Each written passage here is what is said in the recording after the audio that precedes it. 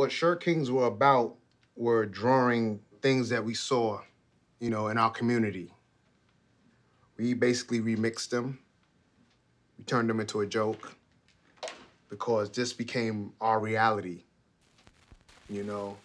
So we put Mickey on crack. When times are bad, a lot of people tend to gravitate towards art. Art takes your mind to another place. Shirt Kings, it allowed me to not become something else.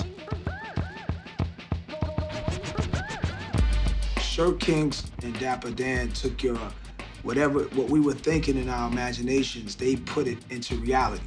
The belt that I'm wearing here, this style stuff, Dapper Dan was putting together on your shoe.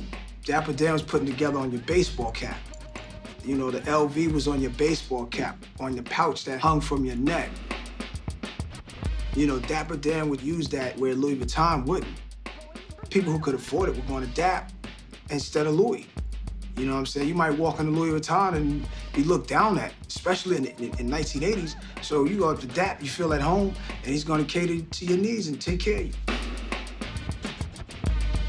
I believe urban luxury fashion started with Dapper Dan, and people wanting to aspire to wear these luxury brands that were unattainable at the time.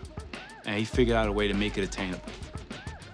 What Dan did was basically do what we did with music.